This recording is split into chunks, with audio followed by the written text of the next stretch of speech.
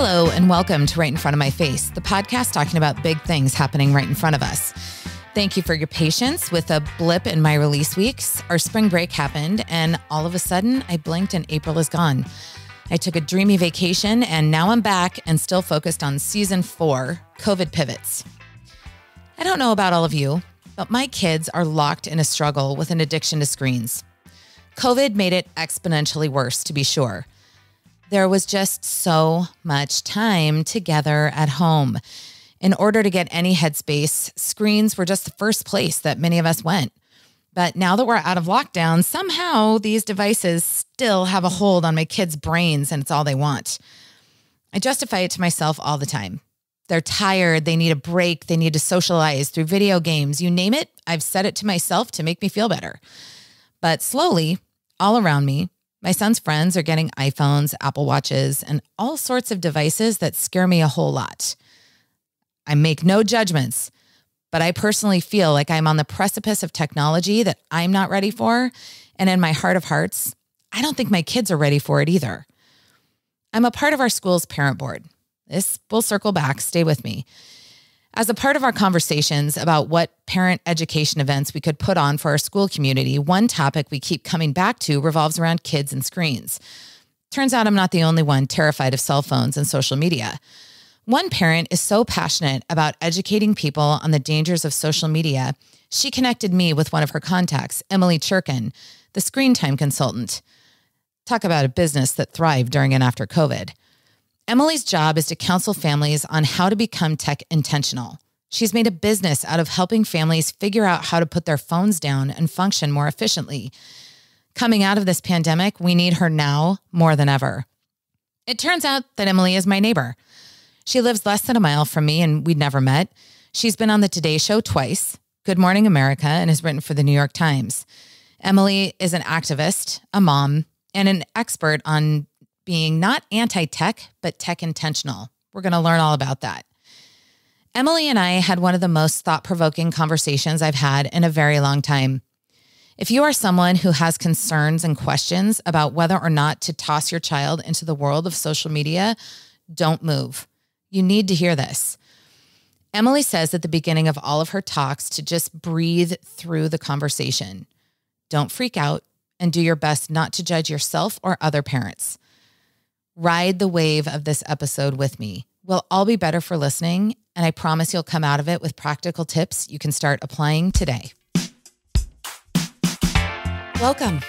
Thank I you. have on the podcast today Emily Cherkin, my neighbor, and long-lost best friend. I had no idea. Apparently. This is like the epitome of right in front of my face. Yes. Honestly, it's incredible.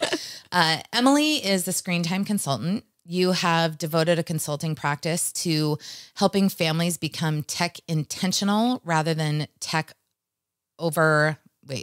intentional. I have it rather than tech overwhelmed. Yes. That's your tagline. And I think it's brilliant. Thank you. I found you through a friend of mine. Our kids go to school together, and we had been talking about having a parent education event at our school. And she said this person would be perfect, especially post-COVID. And so hopefully there will also be a school event, but I also thought you'd be wonderful on this podcast. Thank you. Season 4 is focused on pivots and successes through COVID. And you are somebody who already had this practice established pre-COVID, but I'm sure are in a boom now. It's been busy. Yeah.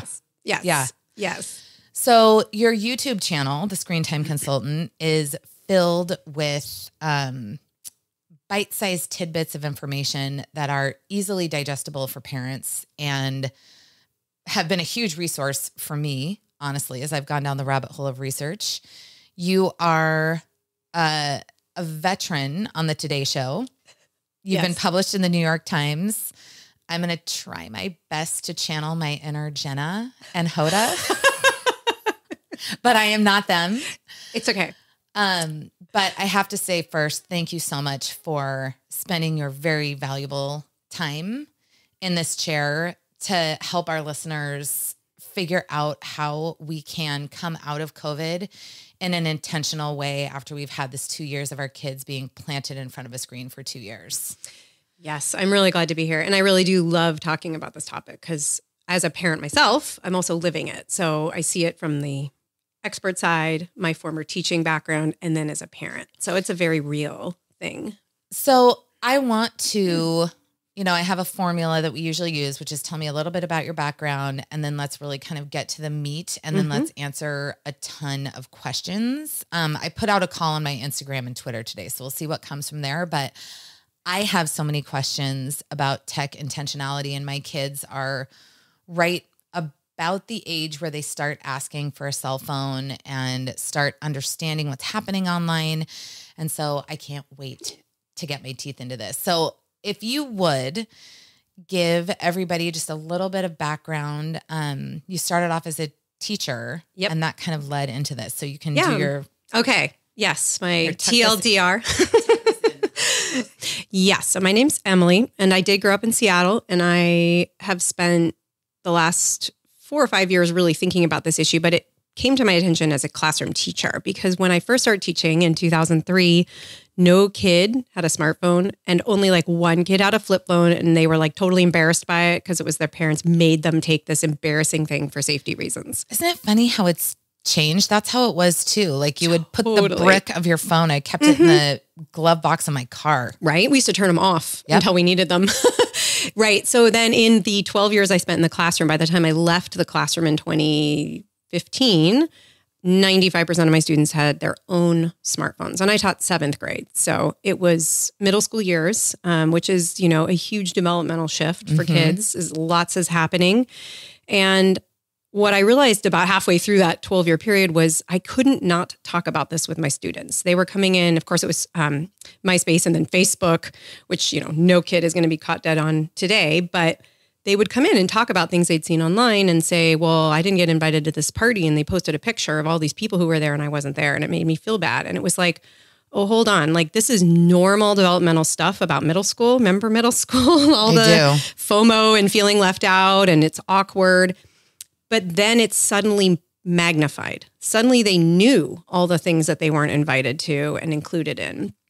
And it was consuming. Like the social life I saw in the classroom was consumed by what was happening online outside of the classroom at home. And so I just felt like I can't not talk about this. So we started talking as a teacher to student, and I just was asking them a lot of questions. And I was definitely taking the you really shouldn't do this. It's not healthy adult kind of voice. And then they started pushing back. I owe this all to my students, because they said, wait a minute, it's our parents. Our parents are texting and driving. Our parents are scrolling through Facebook till late at night. It's not us, or it's not just us. And that's when I realized, I was like, this isn't a kid problem. This is a parenting challenge. Oh, that mirror hurts. Yeah. And I'm guilty too. Same. Full disclosure, I come to this, with many choices that in my past I probably would have done differently, knowing what I know now. But that's why I believe that it's never too late to come to this, because when we know better, we do better. So you have this experience in the classroom, and then what kind of drives you to say, you know what, this is something that families desperately need help with?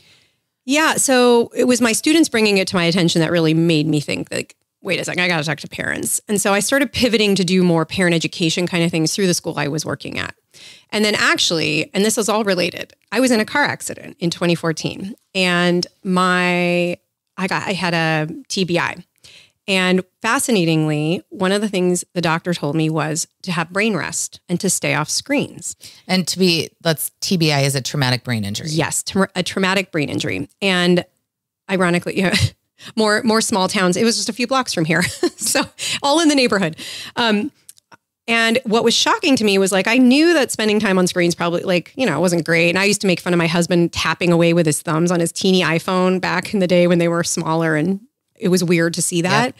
And I was I had this moment of well, if this doctor is telling me that in order to heal my brain, I need to be off screens, does that mean our screen use is going to impact our brains? Does it go the other way too? That should I be thinking about this? Jeez. Right. So, and I noticed it. And so what happened was, it was actually my vision that was affected. But here, I didn't know this. Vision is how your brain processes what you see. And so if I'm standing and looking at a screen all day, then it's definitely going to impact my vision. So that was a kind of aha moment. where I realized, wait a minute, I'm also an adult with a fully formed prefrontal cortex. I get to make decisions because I've developed my brain. I'm well past that full development stage, but kids aren't. And we got to talk about this. Like, we can't ignore this. And at the same time, as a classroom teacher, all this tech was coming into the classroom. So it used to be we had like one laptop cart for the whole grade, and we sort of signed up 2 weeks in advance for one day of laptop use. Suddenly it was, we're going to use this online learning management system. So now your grade book is online. Now we can post homework assignments online. Kids can look their grades up and they don't have to come and talk to you. And I was like, but that's a problem. Right. I want my students to come talk to me, because as a middle school teacher, that's probably the most important skill or skills that we can teach them is executive function, how to plan, prioritize, organize, manage their time, problem solve, learn to regulate their emotions. That's what middle school is. Content is just a vehicle for skills. Right. And so I started to kind of like, again, that was that early red flag. I was like, wait, this isn't all good. I get there's convenience. I get that. It's streamlined. It's clicking buttons instead of writing in a pad and then transferring it to something else. But I didn't see it as a benefit, a net benefit. Well, you bring up in your YouTube channel too, a lot of us tend to say, I played video games. Yeah. I would come home from school and watch cartoons. The technology comparison is irrelevant. 100%. At this point. Like, I think it's a place we tend to go where saying like, well, we used to have laptops in school. It is so vastly different now. The usage is different.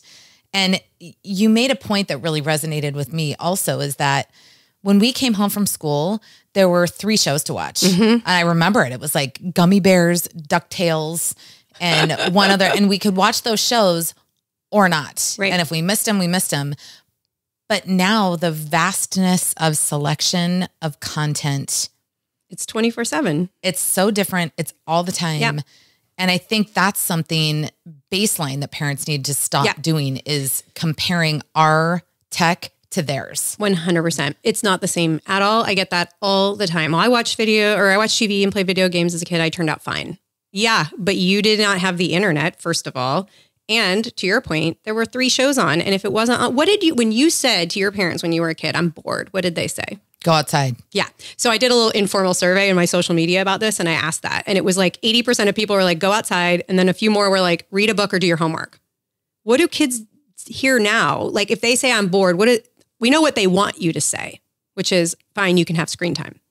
But do we respond with go outside, read a book, do your homework? I think the default isn't that anymore. Well, I think the default isn't that, but I will say, like, in defense of parents, the last 2 years have been completely off the rails. Yes. In terms of like, okay, I'm sorry you're bored, but guess what? I'm trying to have a meeting right now. Yeah. I need you to do whatever you need to do to occupy yourself. Yeah. And for all kids, that is the iPad. Yep. Yeah. And I think I agree. Or the Switch or whatever, whatever that is. But it's been survival for so long, a habit forming amount of time. Right. And 2 years in a child's 18 years of childhood is a significant amount of time. Actually never thought about that before, but you are correct. Now, and again, I am always talking about replacing judgment with curiosity, because it is super easy to judge other people and other parents and ourselves. And so I definitely don't think there's much room for judgment. It doesn't move us forward. Everyone is going to do it differently. Every family's going to do it differently. And that's okay. The important thing is that you're doing this intentionally, and the decisions you make are grounded in things you've learned about and in your family's values. So let's get to this because your tagline is profound to me. Thank you. Moving from being tech intentional from being tech overwhelmed. Mm-hmm. That intentionality for me resonated hard as I started kind of digging into your YouTube channel, because just the other day I was sitting with my kids. My daughter was sick, and she was kind of cuddled into me watching a movie, and I was on my phone trying to do some emails, and she goes, "Mom, I need you to put down your phone and watch this movie with me." And that hits, because you're like, I'm not present in this moment with you. I have other stuff to do. I mean, sorry, you have the stomach flu. It's a total bummer, but it caught me off guard. And I'm like, okay, you're watching. Yeah. You're 7, you are 7 years old and you are watching me and you know that this pulls me away. Yeah. There was a aha moment in our house too, where my husband was putting my son to bed at about age 7 or 8. And he did the like lie on the bed and had his phone kind of on the down low, like scrolling while Max was trying to go to sleep. And Max sat up and he looked at Ben and he goes, Daddy, I can't compete with your iPhone. And we were like, oh, that is accurate. They see it. They do. And see, this is the important thing that we have to remember as parents. For better or worse, our kids are watching and learning. We are their first technology use role models. And we're not going to do it perfectly. And that's okay. So in my mind, that's a great example, right? Your daughter and you can, in those moments, I think parents' instinct is to react defensively. I think there is an opportunity to be intentional, which is, thank you for pointing that out. I hear you want to be with me. I'm going to finish this and then I'm putting my phone over there and joining you. So it doesn't have to escalate. Yeah. It doesn't have to become a battle. Well, and I think taking what you said and really taking to heart in the curious way rather than the judgmental way, even towards ourselves, is like, you just got called out. Mm-hmm. Like I just got called out and you're like, thank you. You are 100% correct. And real, I mean, that's a tough thing. And I will say once again, I am a stay-at-home mom. My job is not outside of the home. And so I'm not trying to work. I'm not trying to, scrounge whatever time you know what I mean? Yeah. So I recognize that privilege as a piece of where I sit in being able to receive that call out. Yes. Right. Yes, so that's different. To all working parents out there. Right. I don't know how you do it. And I don't think you should feel bad about it. Well, and it's there's choice and there's need and it's hard both ways. Working parents are hard, stay at home, have hard time. Stay at home parents have a hard time. But as we're talking about judgment, I guess I want people out there to know that like, this is a battle that we are all in together. And sometimes when your kid is homesick and you have to work, that's the thing that's going to happen. Yep. So what my call out is, I guess I just want to diffuse that bomb a little bit. Totally. Of judgment. Yeah. And again, I think your point about the last 2 years being really, it's the exception rather than the rule. And what we can say is, the last 2 years have been not normal in our family life. And it's not going to be normal again in the way it was before. But we get to talk about that with our kids. It's all part of the conversation. So this is what we did. This is what we're doing now. And this is how it's going to be different in the future. Just prepping them that way. We are here with Cassie Walker-Johnson with Johnson & Walker with Windermere. First question I have for you, Cassie. If a seller wants to maximize their return on investment, what should they be focused on? The most important thing that you can focus on is flooring, lighting, painting, and yard cleanup. Those are the first 4 items that we always go to really help a client update with a way that gives the house a real sparkle. And then from there, if they want to do further investment, we always recommend focusing on kitchens and bathrooms. Those are the first 2 things that make the biggest impression when somebody's coming to look at their home, and therefore you'll get a higher return on investment. Cassie, do you give people advice on these 4 ways to make their home sparkle? Not only do we give advice, but we help manage it. We bring the vendors. We offer full concierge service so that we can help you get the best bang for your buck. You all can find Cassie at johnsonandwalker.com. See you there. So I think this is a great segue into kind of my first big question about how you recommend really being in control of our time, because phones aren't going away. iPads aren't going away. These things are with us forever. We have to accept it. And we also have to deal with them being a permanent fixture in our lives. So where I kind of want to start is talking about the actual device itself and how it is intentionally designed to be as addictive as possible. Yes. This is the first thing, like, I feel like I watched The Social Dilemma a year ago when it came out, and I was so shocked about what I didn't know, but you deal with this very upfrontly. So I want you to talk about that. Yeah. I feel like there are 2 things that parents have to understand anytime we're making a screen related decision. One of them is executive function skills, which we just talked about a little bit. The second is persuasive design. Parents need to know that tech companies have hired developmental psychologists to design their products to hook and hold our attention. And again, as adults, in theory, we have control over that. But how many of us have stayed up late at night, just one more episode, or doom scrolling through social media, right? We're guilty of literally every night. Right. So for our children, they lack the ability to not be influenced by that. And so when we're talking about dopamine, literally like brain chemicals here, where the use of the product is designed to tap into the feel-good hormones. And so when our kids are using their devices, they're getting this hit of hormones. It feels good. So when you take it away, what happens? You've interrupted this flow of feel-good hormones, and they flip their lid, tantrum, meltdown, screaming, yelling, whatever it is. It looks different for every kid, and it's awful. But what I always say to parents is it's not a fair fight. You are not fighting your kid. You are fighting their hijacked neural pathway. It's literally designed to do that. So until we understand that as parents, we aren't ever going to be able to address the conflict that comes up. So it's interesting that you say this, because there is a real difference between when and it's specific really to my daughter. My son doesn't fight this battle as much, but for my daughter, when she has her Kindle or her iPad with her headphones, the reaction of, even when there's a timer, even when the thing shuts off, she loses her marbles. And it is so different than asking her to turn the TV off, which is very rare. Talk to me about that. Yeah, not all screen time is created equal. So even within the screen time battles, they may be different depending on whether it's a video they're watching or a game they're playing. And so it might have to do with the design element, right? Like if you're going to watch Mr. Rogers, which is hilarious to go and watch old videos of them, it's so slow. What you'll notice right away is how slow the pacing is, because it was built for children to be developmentally appropriate. No child show today is developmentally, I shouldn't say no, but most are not designed to actually be appropriate for what that brain stage is in a child's development. So that's a problem, right? So then kids expect this rapid reward experience, right? Whether it's from the show or from the game.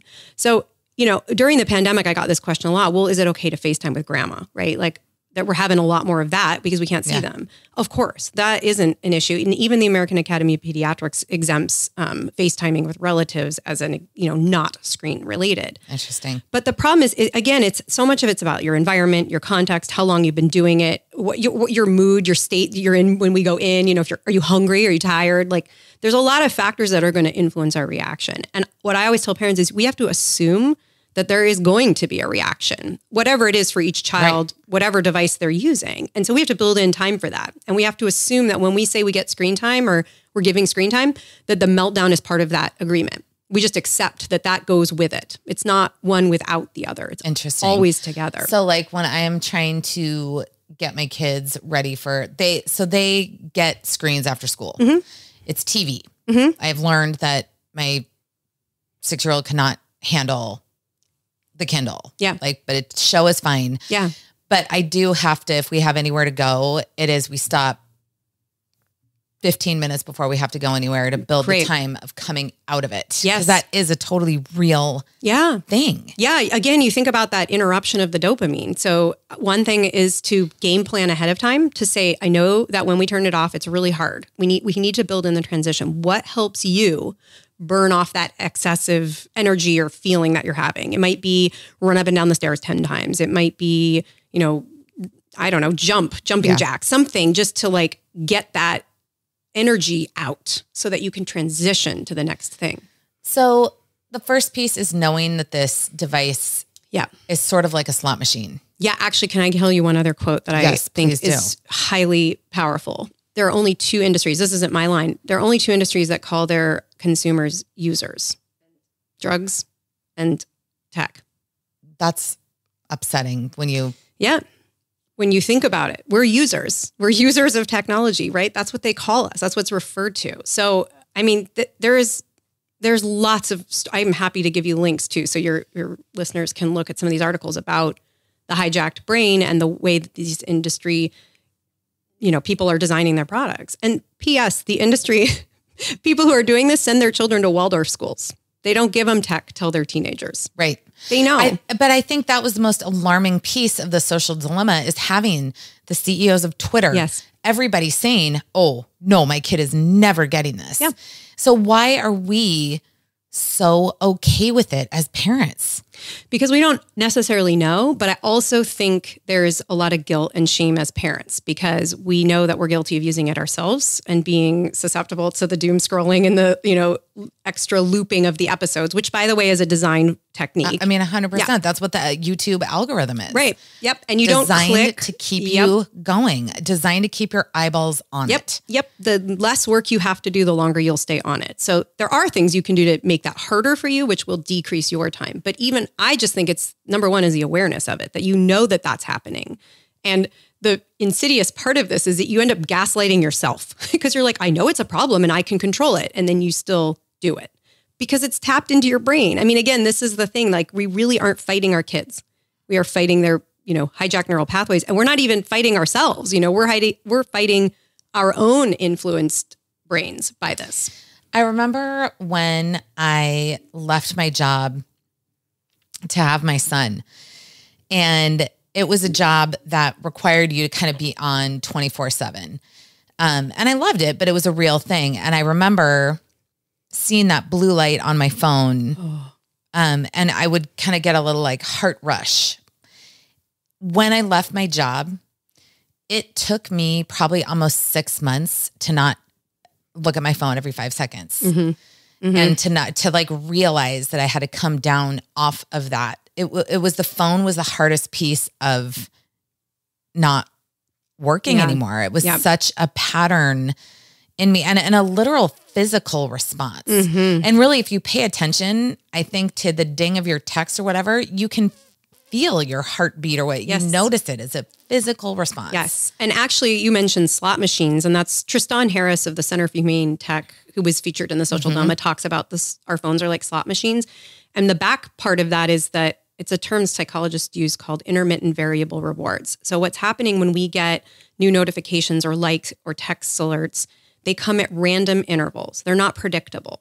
So what's ironic is, do you remember back in BlackBerry days where you would get notifications pushed to you in like 10-minute increments or 15-minute increments? Mm-hmm. That has a different effect on our brain because we know it's coming in 10 minutes. So we aren't anticipating, will I get it? Will it be a new email? Will there be a like? Will somebody write back?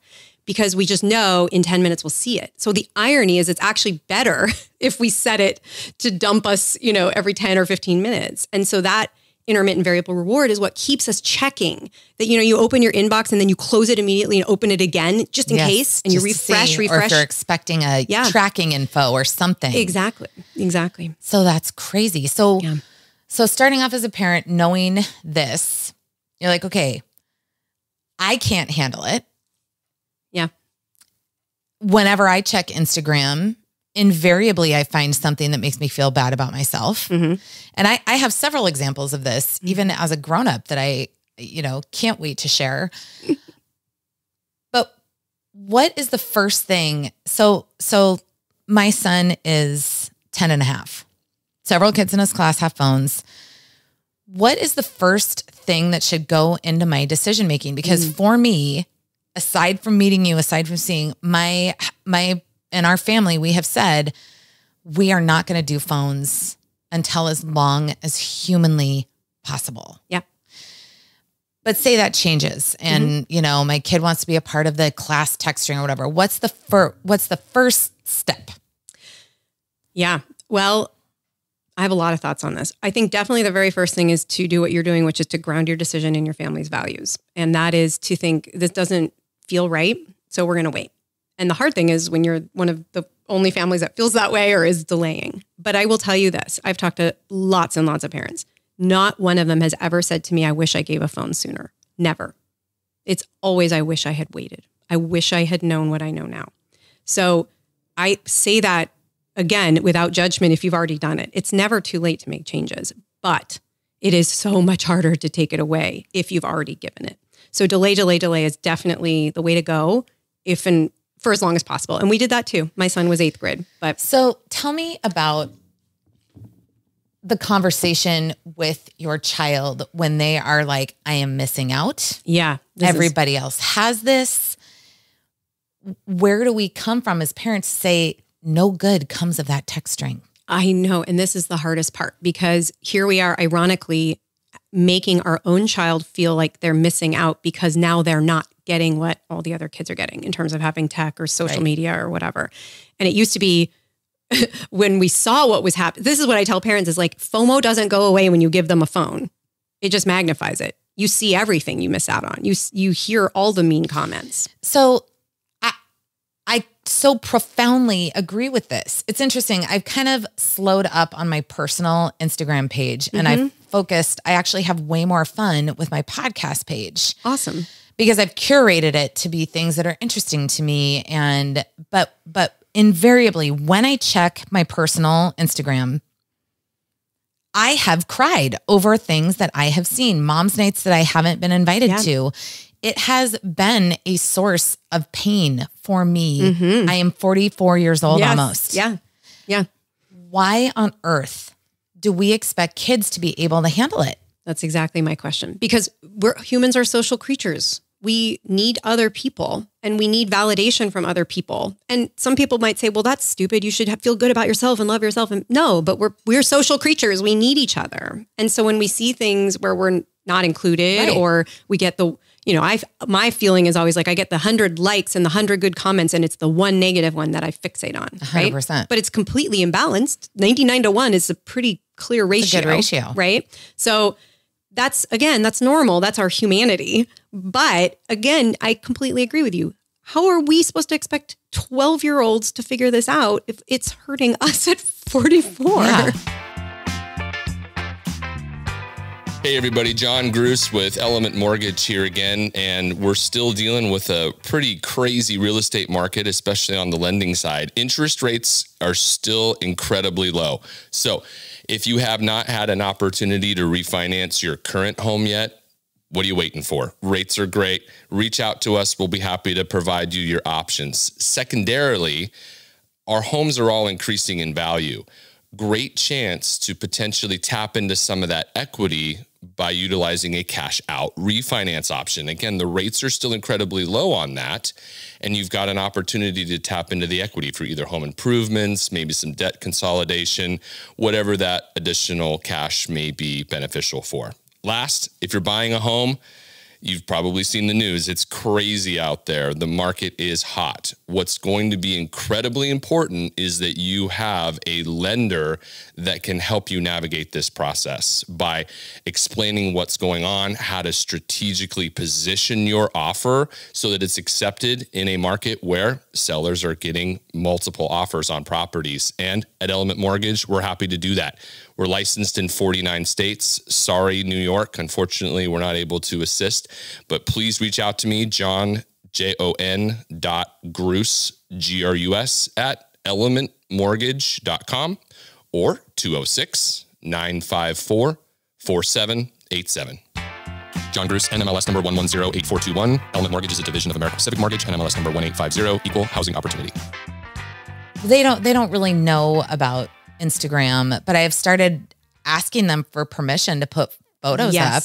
Yes. Because I don't think that we should be necessarily allowed to create a digital footprint for our kids that they might not want. I mean, I think, again, with segues, this goes into talking about the permanence of what happens on social media. Talk about that a little bit. Yeah, it doesn't go anywhere. And I always, when I was a teacher, I used to make my kids look at Snapchat and the terms of agreement, terms and conditions, read the user agreement. How many of us just click and don't even read it? All of us, which is why Snapchat can do what they do. Yep. And here's two really easy tips. If you're thinking about getting your kids any sort of a social media account, first of all, and we were talking about this earlier, make yourself a fake account.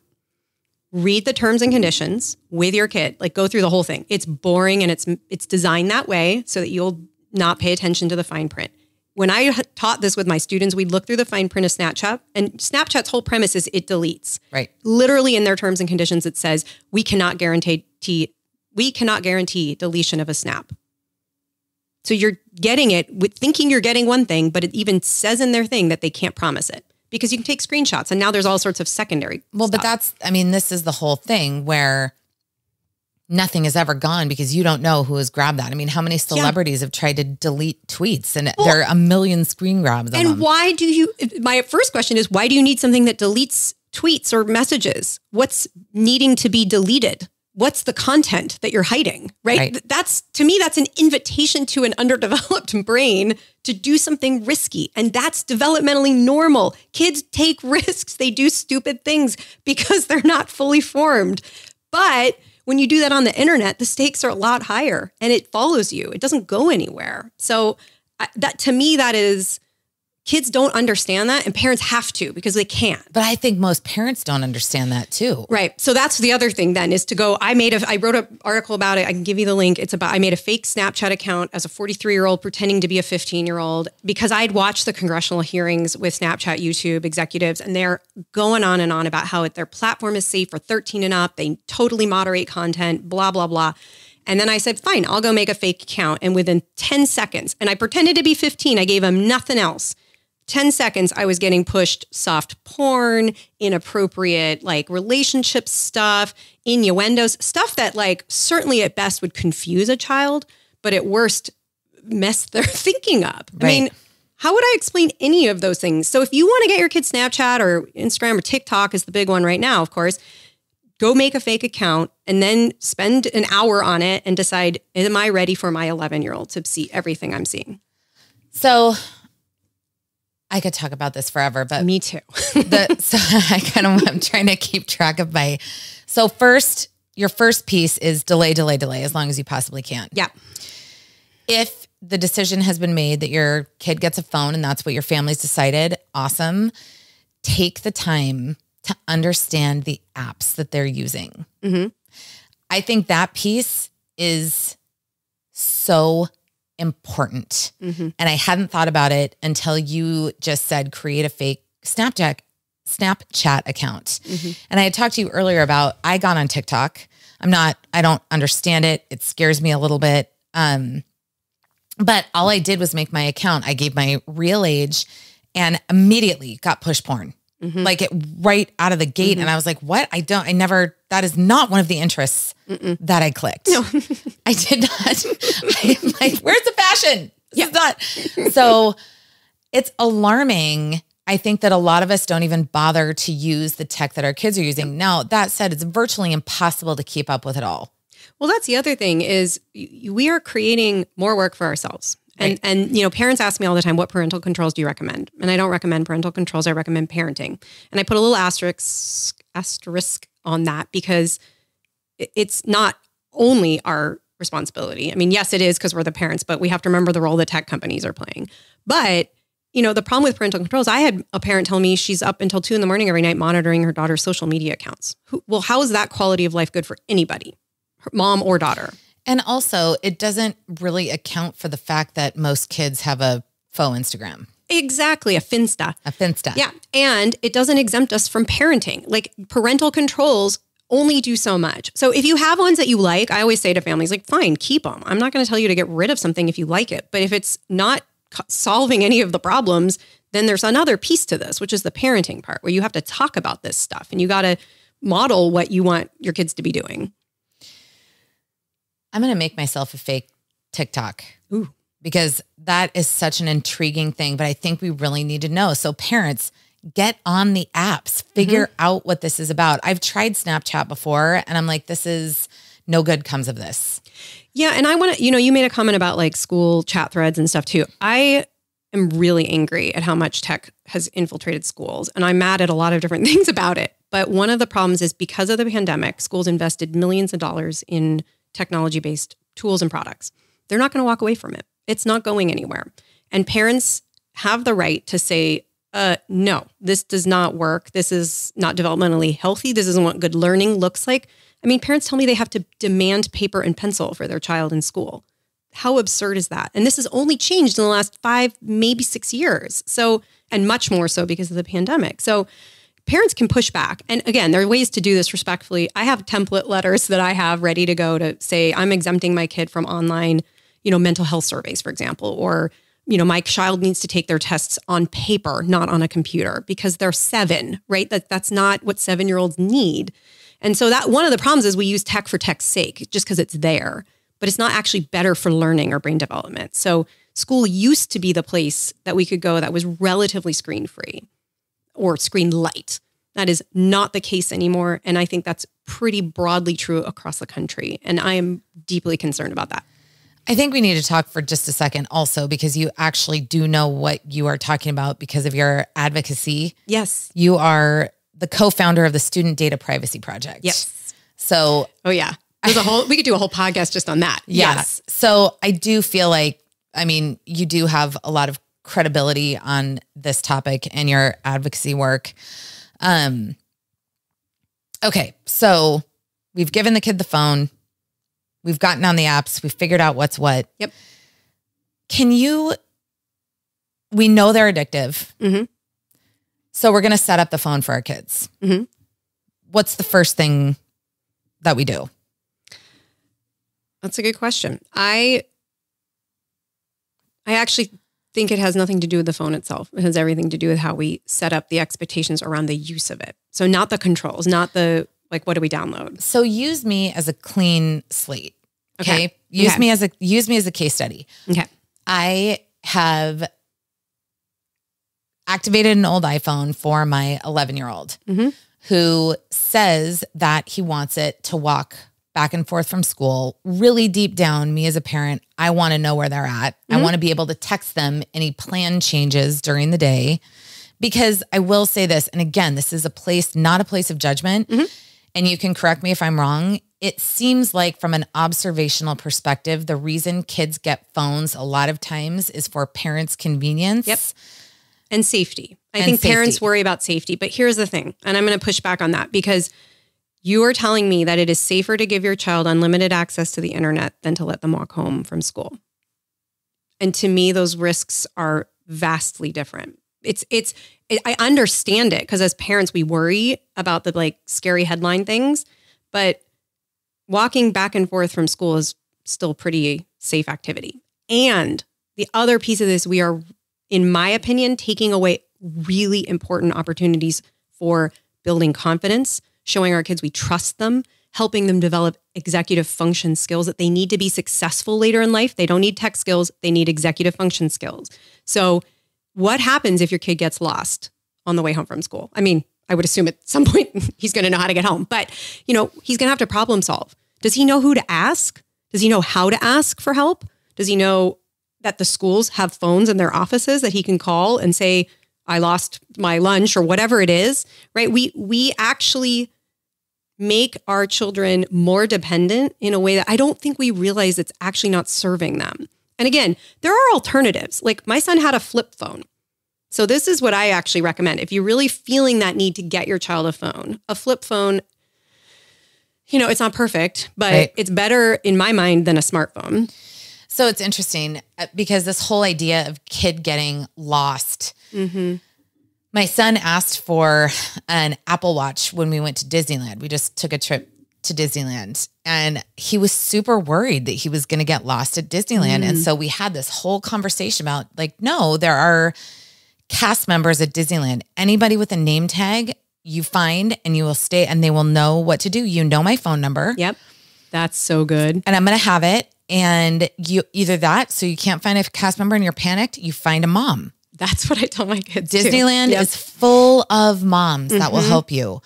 And, we're probably not going to lose each other, but I'm not going to get you a phone because you're worried about getting lost at Disneyland. And you did exactly what I would say to parents, which is scenarios. Walk through possible things that may happen. Because again, our number one job as parents is to keep our kids safe. And I realize that parents are going to say, well, but that's why I'm giving them a phone. But the safety risks that come with the phone are much greater than the safety risks of letting them walk home without one. But that is so profound. And when you put it like that, it really does make so much sense. So seriously, and again, I have to say it's obvious, but I feel very strongly about this, right? Like I'm not trying to hide my opinion, and it's very hard for me to be impartial about this topic because I am very passionate about it. But I want you to talk, speaking to the safety of having a phone and a TikTok, talk about what came out in the New York Times today. Oh my gosh. Yeah. So there was a story about a 13-year-old girl who has TikTok fame and is getting money, monetizing her online experiences, and had a stalker essentially show up at her house and shoot open the front door of her family's home. The gun jammed. The dad, who was a former cop, tried to chase him away. It's a horrific story. And the thing, I know that the first reaction to reading the article for a lot of people is going to be to judge the parents. And I have my opinions about this because the kid is still on TikTok. The parents decided it was still fine for her to have her TikTok account. And I have an opinion about that. But what is problematic to me is when I sort of zoom out, I think we stop thinking of children as children at about 12, which is problematic because from a brain standpoint, we're children technically into our 20s or even 30s in terms of brain development. But really, do you know college students who make smart decisions 24/7? No, it's because, again, that brain is not fully developed. No, and how many of us have said, thank God that we didn't have this, that we had anonymity and the ability to screw up. Yes, and that's what I loved about teaching middle school. It was a safe place to do stupid things and try again in a non-judgmental environment. And it doesn't stick with you. You could do something dumb at a party and it wouldn't live with you for the rest of your life. People moved on and forgot. No, and so by not moving on and not forgetting, we're creating such stress, anxiety. I mean, the mental health crisis right now, to me, is the really worrisome thing for young people. But we can't trust that kids are going to just have this experience and not be affected by it. You know, to your point, that Instagram, even as an adult, can cause us to have an emotional response. So again, I think there are definitely the clickbaity headlines that, you know, people are going to push back and say, oh, that's just one extreme example. Well, there's a lot packed into that article. I mean, I recommend reading it to get more of it. But I think the bigger message is, are we okay with a tech company changing our child's childhood so dramatically, monetizing our child's childhood? Like, are we okay with that? I mean, I think that's the question we have to answer. I want to repeat what you just said. These are changing our child's childhood. Mm-hmm. These devices are changing our child's childhood. That is a profound statement, and it is 100% correct. And we don't get a do-over. I say that not to freak people out. I do believe that we can always do better. But again, from the brain development standpoint, it's now. It's like, you know, the birth to 5 is that big brain growth, and then adolescence. We don't get more chances later. And so adulthood is hard enough, right? Hi, parents in a pandemic, right? Why are we going to make our children's childhood harder? It's less is more here. I mean, this again, and I get it. Like, I hear that social pressure all the time, but other parents are doing it and all these other kids have it. We're the one. And I said this to you earlier. This is our big tobacco moment. There's going to be retroactive litigation. There's going to be long-term studies, because we don't have long-term studies. This is like a 5-year-old, 10-year-old problem at most that show harm.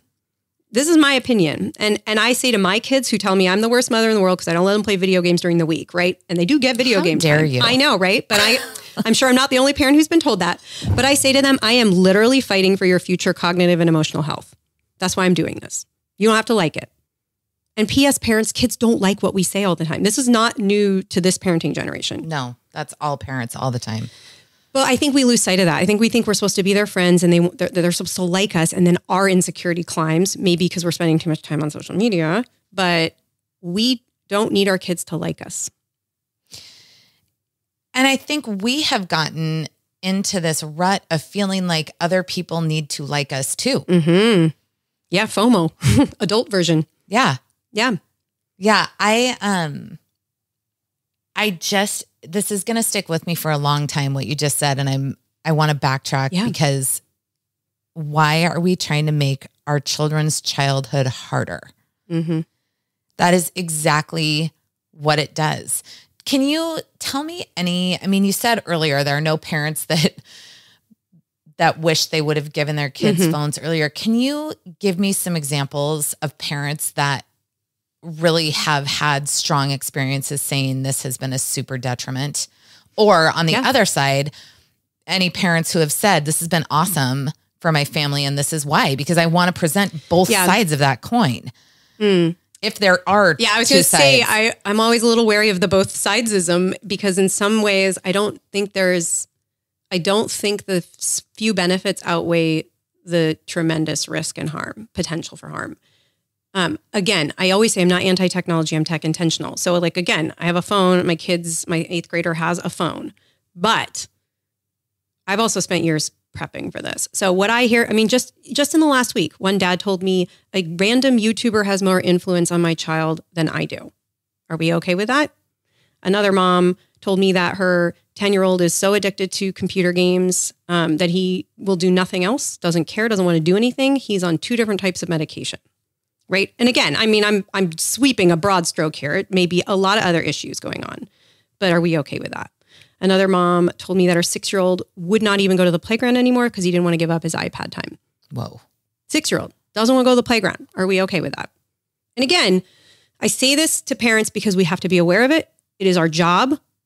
And I don't want parents to walk away from this feeling like I've shamed you and beat you up, but I don't exempt you. We have to parent. We have to get educated about this. We have to learn what the tech companies are doing. We have to see. And again, you know what? Do an experiment. I mean, this is the thing too. I don't ever tell parents to go cold turkey because it backfires, but prep for that possibility or prep for a day. So one day we did I actually did the thing which parents do, which is if you don't do X, I'm going to take away screen time, which we've all said. And Correct. I ended up saying for a whole month. And this was like 4 or 5 years ago. And I thought, oh my gosh, I just punished myself, right? We have a trip coming up. I hate flying. So there goes screens even on the airplane. I had to pack differently. The first week was awful. My kids were awful. They hated me. They begged, cried, meltdown. And the second week was not as bad. And the third week, they started playing together and they were pulling toys off the shelf they hadn't touched in months. And I had this moment of like, I needed to see this. And so then I did an experiment on my own children, which was to have a Screen-a-Palooza day. And I just said, you can have screen time from 9 a.m. to 5 p.m., but you have to eat 3 meals and you can't have it after 5 p.m. I did put some parameters because high nutrition and all that parenting stuff. And my daughter came up at noon and ate lunch and then went back down to her, whatever she was doing. And I will say, I got a ton of stuff done that day. It was great. I was the most productive I've ever been on a Sunday. Yep. And at 5 o'clock, my daughter came up and she goes like, is it lunchtime yet? And I was like, that was 5 hours ago. And she goes, did I eat lunch? She had no idea. And then she has like a watch that does a step count. It's not internet connected, don't worry, but it does have like steps. And then she looked at her watch and she goes, wow, I only got like 200 steps today. This is a kid who gets regularly 10 to 12,000 steps a day. And she's like, that's weird. She had no concept of time. And she was shocked that she hadn't gotten her steps. Like literally in a virtual casino all day. Yeah.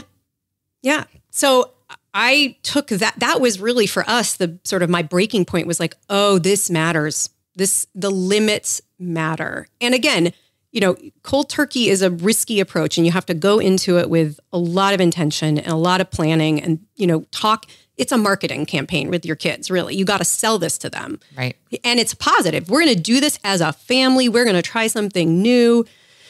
And maybe that's not the right approach for everybody. Like I definitely don't recommend starting there. But can I give you a tip of what I do recommend that is good? All the tips. Okay. All of it. So one of my favorite things to do, and it's totally free, just live your life out loud. And what I mean by that is we narrate what we do as we do it when it comes to screens and tech. So it might be we're upstairs, you know, it's dinner time, whatever. I'm reaching for my phone and I say, I'm reaching for my phone. I'm going to look at my calendar because I want to see what our schedule is tomorrow. Or I'm going to open an app and look for a recipe for cooking dinner. Or I'm checking the weather.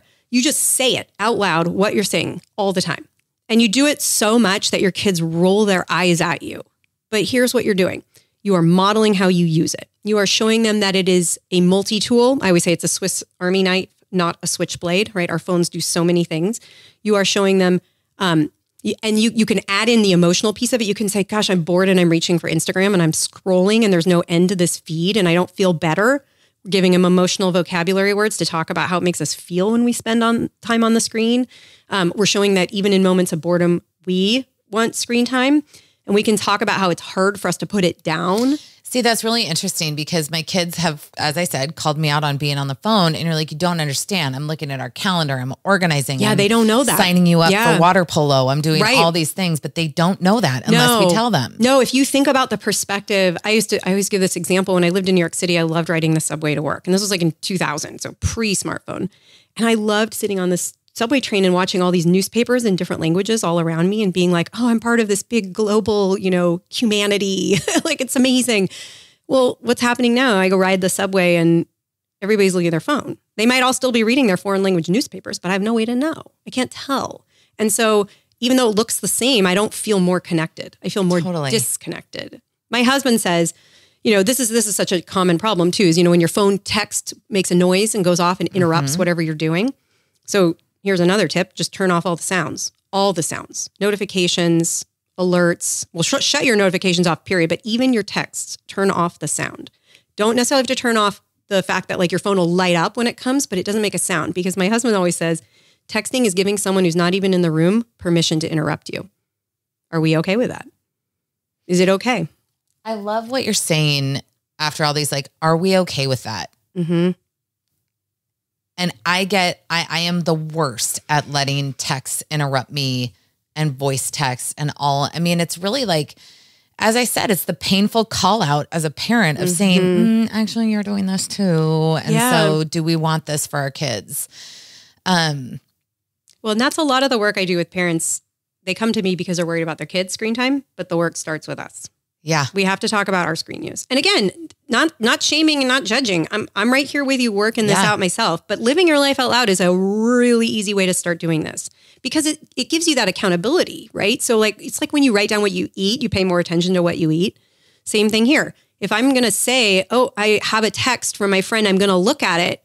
Your kid now knows what you're doing. And you can even say, I apologize for interrupting you. I'm going to look at that text in a minute. Or this is something really important. Could you hold on 1 second? I will be right back.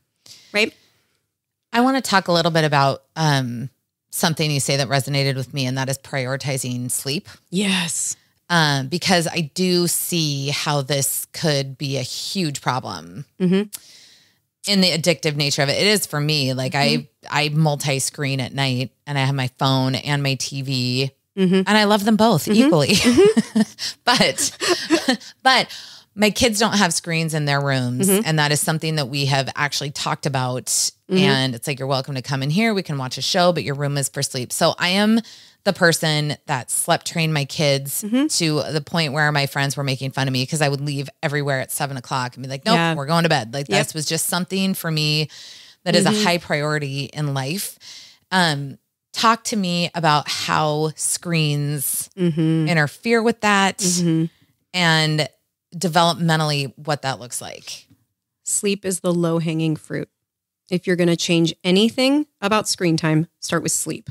Don't even have to be about screens, right? Like this is what parents think we have to start by locking down the phones and doing all this. Let's start by prioritizing sleep, because screens are so loaded. Our kids know that we get mad at them about how much they use them, even if we're being hypocritical. So let's not even mention screens. Let's just talk about the importance of sleep. And there's all kinds of research about how kids aren't getting enough sleep. Adults aren't getting enough sleep. Like this is, it's true. And we know as sleep deprived parents, how much we feel like zombies and mushy brained. And their kids are falling asleep in school because they're up till 2, 3, 4 in the morning on social media, scrolling through the night. I mean, again, low hanging fruit is phones should never be in the bedroom because it affects sleep, right? That, to your point. If that's not where you are, if that's something that you haven't done, don't take it away right away. Again, we got to baby step it. So it's like, hey, I've been reading about sleep. Sleep is one of the most important things we can do for our brains and our bodies. And I haven't done a good job. See, this is another thing, parents. We got to sometimes eat a little bit of crow. We got to say, I learned something and now I'm going to make a different decision because I know more now. And what I know is that the sleep piece is so important that we're going to prioritize that as a family.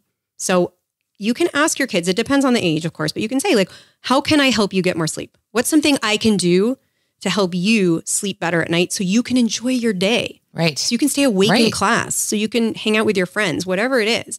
And then you keep it positive. And so then it's like, okay, I think the phone might be keeping you up at night.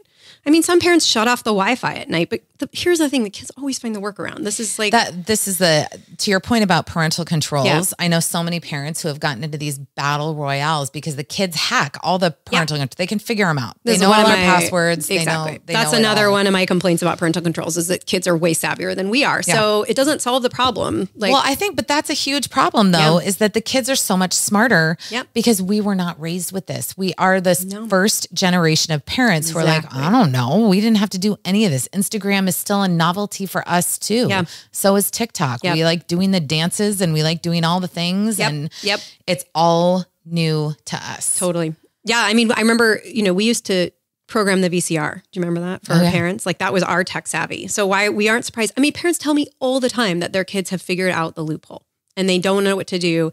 And I'm in a whole bunch of social media groups that are always going on and on about, well, what parental controls? And I tried this and then I had to do that. And oh my gosh, I don't want to live like that.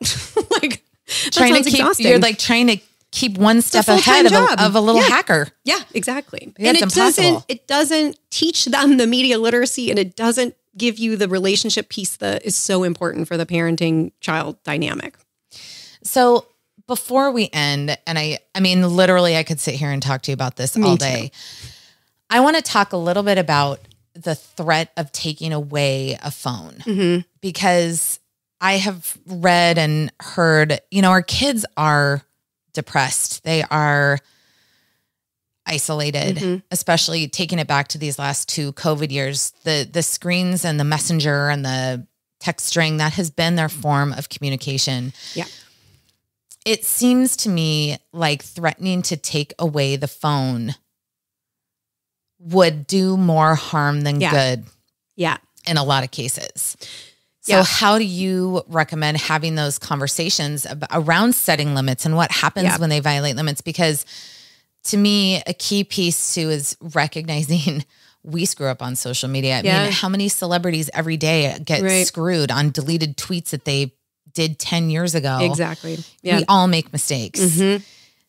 How do we allow our kids to screw up, and they will, without threatening to take away this one lifeline? So one thing I always say to parents is don't use screen time to punish, reward, or incentivize. And that is a hard thing because how many of us have said, if you don't do X, you lose screen time, or if you want screen time, you have to do X. I just said it to my daughter today. And again, I'm full disclosure here. That's something I still struggle with, but here's why I recommend not doing that all the time. And I always tell parents, we're going for 80-20 here. Like 80% of the time parenting the way we want to parent, 20% of the time we're going to mess up because that's life. And actually I had a pandemic exception, which was like 60-40. So I think we're maybe that sounds reasonable. Yeah. I think we're back to like 70-30 now maybe. But the problem is if I make screen time that powerful, it's the thing that can be taken away, given, its power is so vast, then it will always be a fight.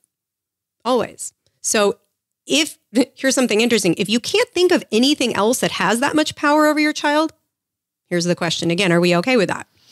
Right? And then we want to think about, maybe they need to be doing some other things so that that screen doesn't have as much control or power over them, right? Again, I always say it's not a little bit of screen time that I'm worried about. It's excessive. And given how many hours at school they're on screens now and how much they're doing at home, we're all bordering in excessive. And so how do we dial that back? Making sure that our kids are participating in other things. So if the screen time's there, are they also doing other things? If the answer is yes, okay, then you can really work this out. There's some kids, the answer is no. And again, there are definitely times where like a clinical support is needed, whether it's therapy or medical intervention. And I am not those things. So I'm definitely speaking to the middle group here, but let's not give screen time any more power than it already has. And so part of this is keeping really positive about how we talk about it. And we need to start by paying attention to how we talk about screen time. So is it always a conflict? Do you ever talk about the good stuff? And again, I know I said it's not all good, but there are some things. So Minecraft, for example, my daughter loves Minecraft. It drives me nuts. There's no end, right? This is persuasive design, right? You can go forever, literally till you die. So when a time is up, we do the timer. I give the 5, verbal warning. Sometimes, and more often than not, what I have to do is literally physically sit next to her, put my hand on her knee and be like, okay, I'm here. I'm symbolizing the transition. But before we stop, would you please show me what you made today? How often do we do that? Where we connect with our kid about what they're doing. We're really quick to judge it and say, this is stupid, what a waste of time, while we scroll through Instagram. But there is an opportunity for connection here. And I promise that if you spend 5 minutes talking to your kid about, it might be the most boring game in the entire world in your opinion, but you pretend it's the most interesting thing. And you just listen to them. Tell me about what you made. Tell me why you like that. Show me how you did that. Okay, now it's time. Let's turn it off. It decreases I'm not saying it won't result in the meltdown, because remember the hijack neural pathways, but that helps. And that's really valuable because, again, you're also then getting the connection piece. And so often I'm afraid screen time is displacing moments of connection that we have with our kids. And, I think even about things like getting in the car after school and kids popping in earbuds or scrolling through phones. That's not what it used to be. That car ride was some of the most valuable moments of parenting.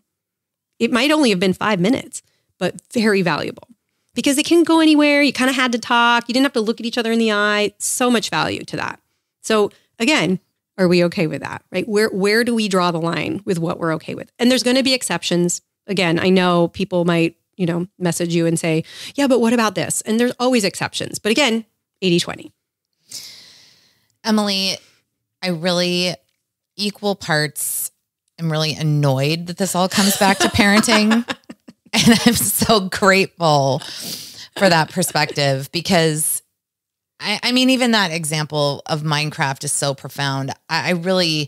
We need to figure out how to enter into our kids' world a little bit. And so much of it is online. It's like, where can you kind of fit in as a parent? But when it all starts with us, it's an ugly mirror when you're like, dang it. I do scroll a lot. And I scroll while we're supposed to be watching something together. Oh yeah. Family movie night is one screen, one family. Yeah. Not my kids, everybody on their own screen. I would argue my kids would rather do that than just about anything by themselves. Like there is a very real pull for family movie night because they know that we are all going to have that shared experience. But there, to your point, that's not all screen time is the same, right? And that is so powerful. And I always say to families, like, family movie night can be a really great connecting moment. You can do those and not feel guilty about it. Yeah, absolutely. But mom and dad can't be sitting there on their phones during family movie night. Yes. That doesn't count as family movie night. So call it what it is, but don't call it family movie night. Yeah. Right? Be intentional. Yeah. My daughter was sick and I finally sat down and watched Encanto with her. Oh, I loved it. And she was laughing at me because I was just bawling at the end. But I mean, we have the chance to connect with them on the stuff they love. Yeah. And you're like, oh yeah, like I get why you love that movie. Yeah. That is a deeply profound experience to share with your kid. But it was at 3:00 in the afternoon. I had a bunch of other stuff to do. And you're just like, you know what? Okay. We're just going to watch this movie together. Yep. But I appreciate your perspective so much, even though it's annoying and you're welcome. And it makes me look at myself in a different way. And that's really hard, but there's so much work here. But as I am on the precipice of having to make these decisions with my kids, I want them to know, and I want them to know that this stuff is programmed to keep their eyeballs on it. And I use this, I mean, as I said, this social dilemma had like a pretty big impact on me because I felt so clueless. Like I didn't understand what YouTube was or how it was programmed or how it was written. And I got really angry. And I told my son, I said, YouTube is trying to think for you. Do you want a computer thinking for you or do you want to choose what you look at? Yeah. And when you frame it like that, it kind of made him think a little bit where you're like, I don't want a computer to think for me. And I don't want Instagram to think for me either, but it is. Yeah. And so knowing that moving forward is going to help us all be better people. And also hopefully someday there will be legislation that we can vote on as people saying we don't want this this way anymore. Or that the companies are responsible for protecting children. At the end of the day, you can't make a product that's for children and not protect them. I mean, that's my feeling. Yeah. Well, thank you for all the work that you're doing. Welcome. Thank you for what you're giving parents. These are real tools. And as I said, the Screentime Consultant YouTube channel is wonderful. And your daily tips are so really, really, truly helpful. I'm going to link everything in my show notes, obviously. But if you are a parent, take what Emily said to heart. It is never too late. to go back and reevaluate your family values. And I had Dr. Kate Monahan on the podcast, and we talked about parenting to your value cake. And there are, we're trying to parent to everything right now. Yes. Pick 3 things. Love it. And if tech intentionality can make that value cake, I think we'd all be more reflective about how we use it. Yes. I love that. And yeah, I always say pick 3. Don't pick 50. You'll never get it all done. It's too overwhelming. Yeah, it's we're already overwhelmed enough. Exactly. But thank you for being You're there so for us. welcome. And thank you for giving tangible things that we can apply in our real lives. I so appreciate your tips, and I've turned my notifications off after watching your video. And I have to tell you, it's life-changing. Oh, I'm so glad to hear that. Thank you. It's been really great for me, even just in the week that I've done it. Awesome. So, well, thank you for having me. Yeah, this was so fun. I do know, it anytime. actually, in person. All right. Well, everybody, you can find Emily. Tell the people where they can find you. Well, ironically, online, of course. I have a website, thescreentimeconsultant.com. I'm on Instagram, Facebook, LinkedIn, and Twitter. Pretty much are the main ones, and YouTube. Yeah. And I will have that, and then a couple of the articles that we discussed up on my website and in my show notes as well. So find her, use her tips, and hopefully we can all come out of this more rational people. Yes. Thank you so much for having me. So admittedly, I feel really lucky I haven't given my 4th grader a phone or watch. I'm taking Emily's advice deeply to heart and will continue to delay for as long as I possibly can. This will probably be a tough path, but I feel like it's right for our family.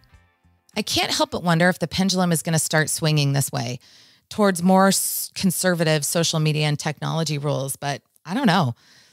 As adults, we have to curb our own behavior, and I have to wonder if Instagram has a more powerful pull on most of us than we realize. Are we going to be able to moderate our own online behavior for our children? Will we wake up and realize that this is actually horrible for all of us, the way we did to cigarettes? Time will tell. In the meantime, I'm sheltering my kids from online FOMO for as long as humanly possible. I've been burned and depressed about things I've seen on Instagram more times than I care to name. It's a little embarrassing. As much as I don't want to believe it doesn't affect me, it absolutely does. I've narrowed my usage to my podcast Instagram, which ironically, I feel like I can be most fully myself on. I've curated a feed that uplifts and inspires me, but it doesn't include a lot of my friends in real life for this exact reason. The more I know what people around me are doing, the more I feel like I'm not doing enough. And I already feel like I'm not doing enough. I just want to laugh. I want to find content that I love, like pandas, dogs doing things that I can watch with my kids. But I'm 43 years old. I've learned how to block out the FOMO to a degree. And after my chat with Emily, it's so clear that I cannot expect my 10-year-old to regulate these really complex feelings when I'm still working on perfecting this skill as an adult. I'll let you know how it goes. But for now, I'm including my kids in my tech use by trying to live more out loud and trying to put my phone down at night. Baby steps. You can find Emily at thescreentimeconsultant.com and also find her on her YouTube channel, which is amazing. She provides little 2-minute, easily digestible tips for parents every day. Thank you once again to my sponsors, John Gruss with Element Mortgage and Johnson & Walker Real Estate. Please leave a 5-star review anywhere you listen to this podcast and ask some more questions this week. You never know what's going on right in front of your face.